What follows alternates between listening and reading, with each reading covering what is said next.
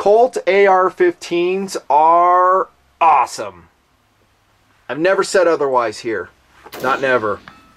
I did, however, wait about a decade before tabletopping this Colt 6920. Yeah, officially we are in year 11, and here's a tabletop review on the Colt. Why did that happen? Here's why. I'm going to level with you. I hate groupthink. That's why.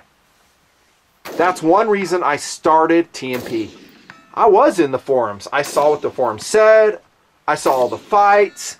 I saw the groupthink. I saw the gatekeeping. And I was like, this is nonsense. I'm out of here. And in a lot of ways, all I heard from about, I don't know, the late 90s until when I started TMP is if you want a reliable AR-15, you got to buy Colt, maybe Noveski, a couple other brands, and if you don't, you are an idiot. And that just did not jibe with my own experience. I felt like there were some other great brands, a lot more now, that weren't given due credit. And so I'm not one to jump on, you know, groupthink bandwagon. That's why. I'm stubborn. I was like, hey, I got to do some work here. I need to open some minds to some other brands. And so for the first couple years, you know, I'm going to talk about this brand, AR-15, that brand, and I'll get around to Colt like now. That's why.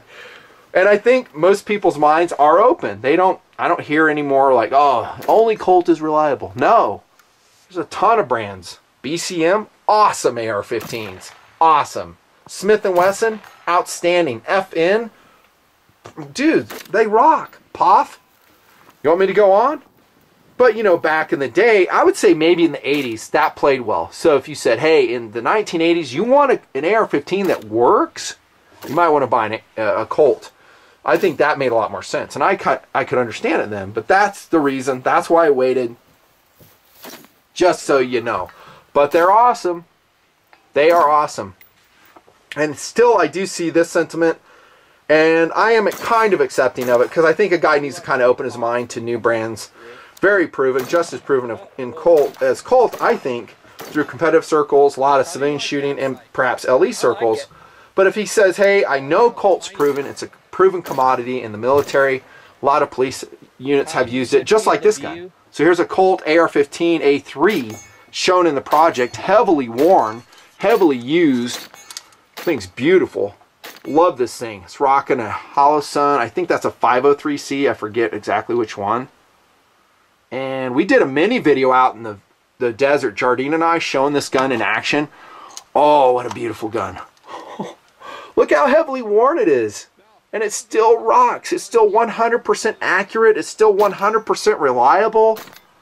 And it's heavily used. How many, you know, training quals did this gun go to? I wish it could speak. I wish it could tell its history. Was it any in run and gun battles, like a Hollywood shootout style thing? Who knows? But a police department wisely chose that Colt product, and I put it on the table for a reason, to demonstrate its provenness, if you will. It is a proven commodity, the Colt. And so if a guy says, hey, if I get a Colt, I know it's going to be good. Now, I want to caveat that by saying, just like any manufacturer, there can be problems. And perhaps there are lemons out there. I've seen it from just about every manufacturer. All types of quality control problems. But working the military contracts, Colt has had decades to wring out all the bugs, right? Quality control bugs. And if they didn't, they'll lose a contract because they are monitored. But Colt, having gone through that process, transfers all the quality right there. Right there. And by the way, this is a really cool model of Colt to get. And you may be looking at this if you don't know and go, what kind of Colt is that? You know, it has a mag pull, MOE buttstock on it. It's got a tan A2 grip on it. It's got a Troy Alpha rail on it. What is that? It is a Colt 6920 OEM, my recommended version. That's why I got it for testing and review from Gunnies, the Great American Gun Store, that loaned me this gun for a review. I went in the back there and I started scouring through all his AR-15s. I looked, I saw a Colt, and I was like, what? Naked? Well, I get to put the buttstock on this? I get to put the pistol grip on it, and it's cheap? Dude, I was all over. I was like, yeah, this is the one I'm going to review. Not a ready-made one, because I have that right here. I mean, that's just standard furniture. This, to me, is more intriguing and it's more cost saving because you get to determine what you put on there. It's kind of a fun little project, and go for it. You'll save some money in the process. How many times do we get a Colt? Let's say you got this back in the day and you hated that M4 handguard, which I do. I think it's oblong. I've never liked it. Too short. Can't mount anything to it. On this gun, it stays because it's historical. That's the way I got the gun. This is a replacement one. It's not the old beat up one. But this, dude, this 6th position, this is original. Look how thrashed that is. From cop use. That's awesome. A2's replaced it. The A2 they probably had on there was so shined up. They're like, yeah, we can't sell that like that.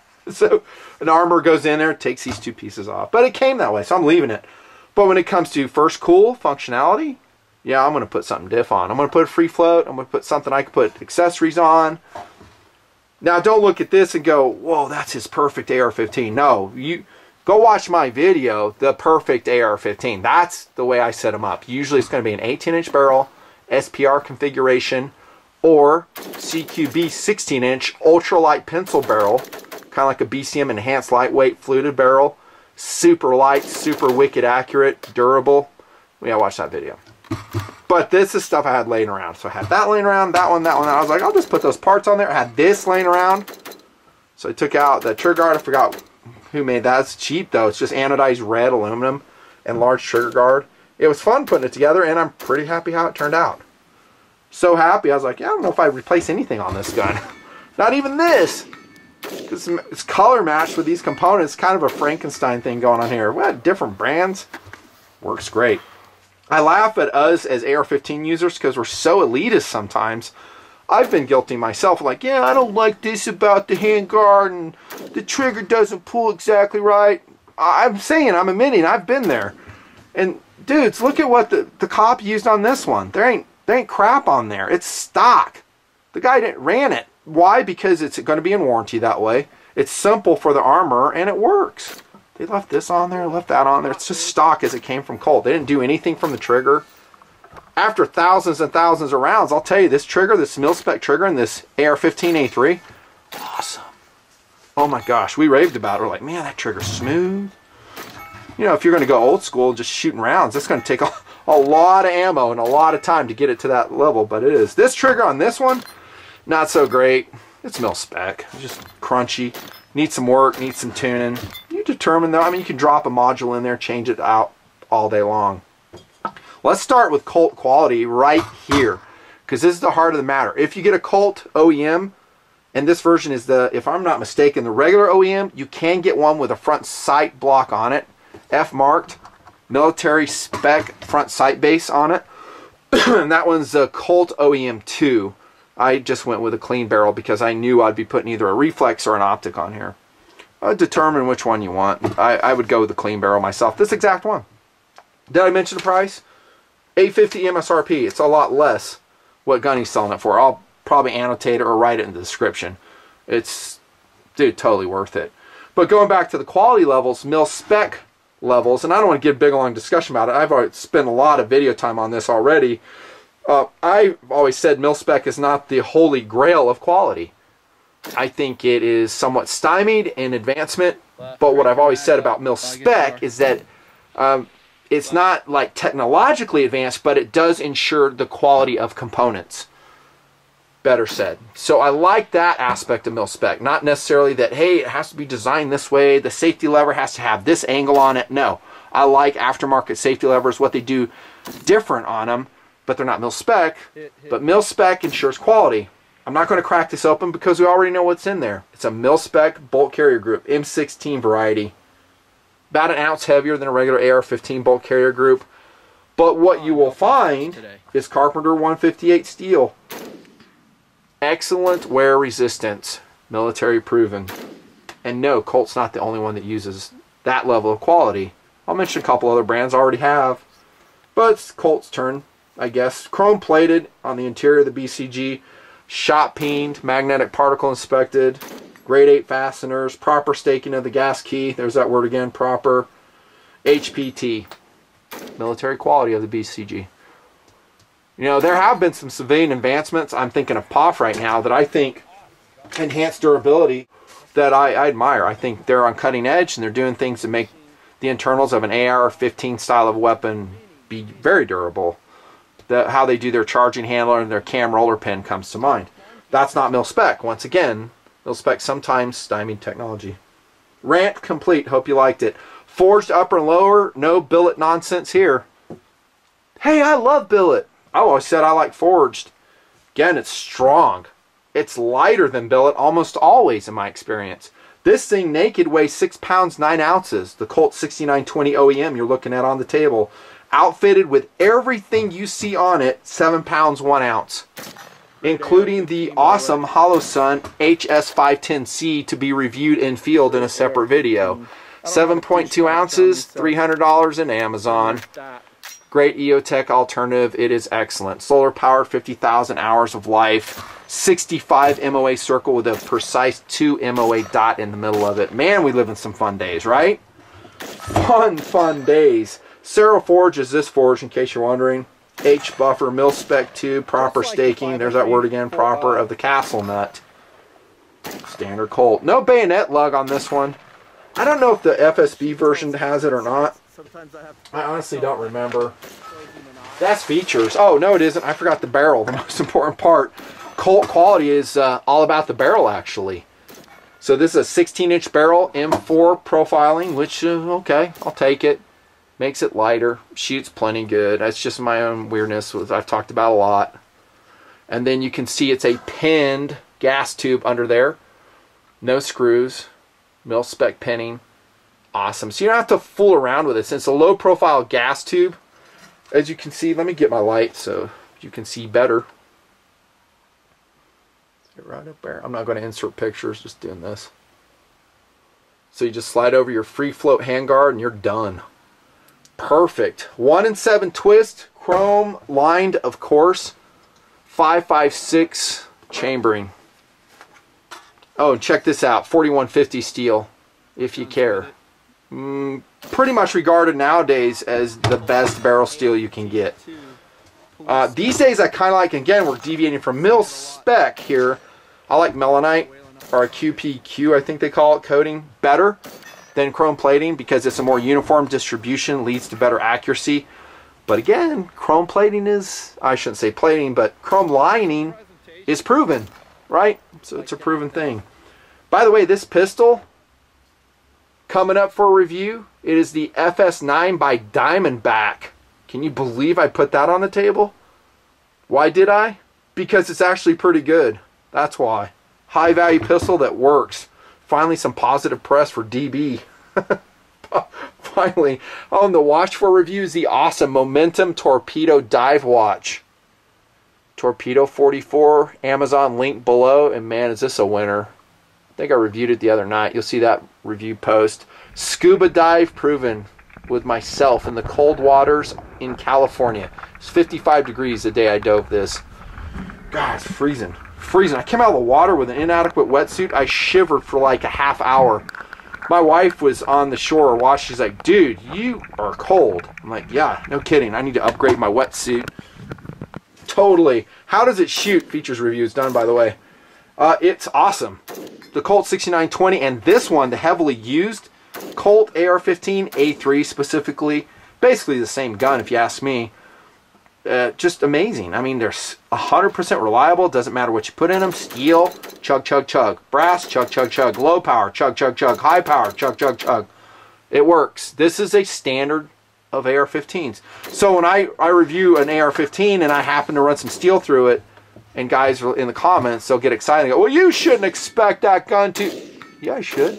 This gun does it all day long. This 20-year-old gun does it all day long, with probably a pretty worn buffer spring in it. Smooth, you betcha. Again, I didn't dig the trigger so much. So let's look at accuracy. Trigger's easily changed out, though. So this is the OEM naked. I think at one time I did put glass on it for the testing. You're looking at pretty good accuracy. Remember, it's a chrome lined barrel. 1 in 7 twist, PMC. That's awesome. Really, it's awesome. Out of here, this, I've seen PMC throw out an AR-15 like that. That's okay. That's okay. This is American Eagle 55 grain flyer. Otherwise, really nice group. Decent group there. 77 grain Match Kings. out of a Colt 6920. That's really good. That's just over MOA. 77 grain right there. Oh, what do you know? I have a target from this guy too. The Colt AR-15 A3 LE used 6920. I said nice two-stage trigger, accurate 100%. And this is after rapid firing. What's my range on this? I think 50. So there you go. Look at that. That gun right here. This is with a non-magnified optic. Colt. So how did it shoot? Huge thumbs up, dude. Huge thumbs up. That's how it shot. I love the Colt series. They're awesome. My point again is they're not the only awesome ARs out there. BCM, Bravo, LMT, LWRC, POF. And I think the value brands are awesome too. Savage. Ruger put the AR-556 together. That thing shot very accurately, although it had problems with steel early on. Smith & Wesson, Rock River Arms. The list goes on and on and on. And most of them are pretty excellent. Wyndham Weaponry is another one. Palmetto. I guess I am going on. I could list probably 20 other brands. Colt ain't the only game in town for sure, but it is good, and that brings us to the question, would I buy it? With everything out there, would I spend my money on a Colt? Absolutely. No questions asked. Yeah, I absolutely like this one. I'm really considering buying it. And the last thing I need is another AR. I don't need another AR. I don't. Too many. Not enough time. But I love it, and it's cool as a cast member, a crew member. I call them cast crew members here. It's cool because it is a Colt product, and it's just a common language in the AR-15 community. People know about Colt. Highly recommended. Nice. Review complete. Nice slow trigger. All hits.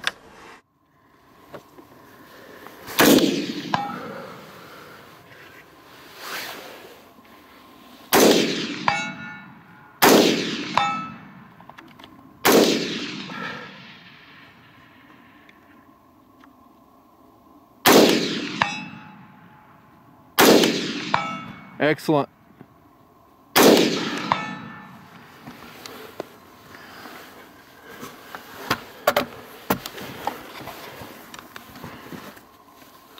Actually, I should do it here, huh?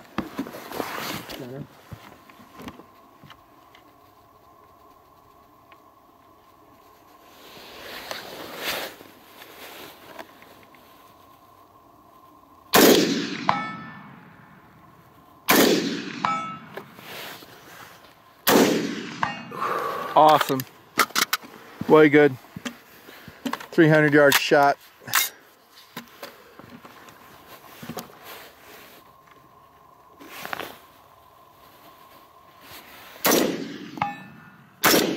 I won that one.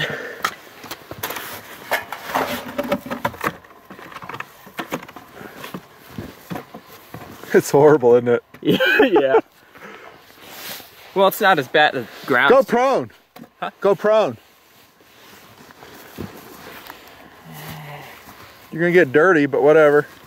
I don't want to ruin this shirt. It'll be all right. It'll wash clean. We don't have any.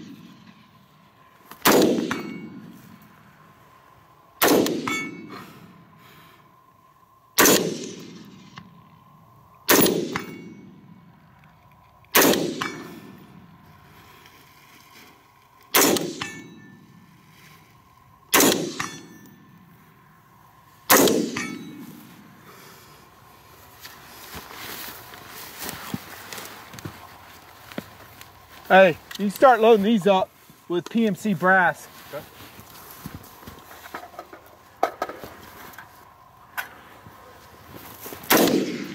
Awesome. Excellent.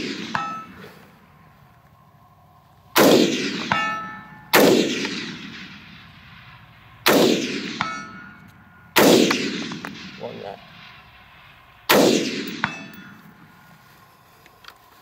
Excellent shooting. Woo! M4 carbine. Colt 6920. Shooting a legend. I actually didn't mind it though. It's excellent. The trigger You can replace the trigger easy. is what it is, but as far as a base, It's awesome. pretty good. It seems like it's accurate enough. You did okay in accuracy, but it sure is reliable. Okay. The Colt AR! Awesome! That is hot up there. It's warm.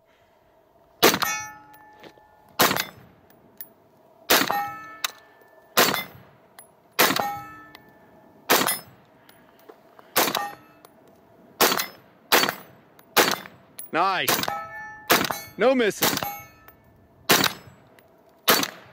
Jardine. Lighting it up with the freaking Colt. Still running strong. Love this gun. It's awesome. Say, I gotta hand it to Colt because Colt is a known quantity. And that's why a lot of guys gravitate to Colt. And a lot of guys, if they're mature, they'll say, hey, there's a lot of great brands. I love a lot of brands. But Colt, and you might throw an FN in that category with their military contracts, known quantity, known quality. And this is a testament to that. I like a lot of brands of ARs. I really do. And I think a lot of brands would travel this same road of heavy use and be just great. But here we are. We did hook into a Colt, and it's as advertised, pretty badass. So this one delivers, true or false? True. Totally true. I love it. Thanks for coming out. I appreciate your help. Man, thanks for having me. I love Jardine's this stuff. pure, man. I like them coming out and helping me. Lots of fun. Colt AR infield video, Nutnfancy Project, Jardine Nutnfancy, signing off from the high mountains of Afghanistan. What? It is Afghanistan. It looks like Afghanistan. It does.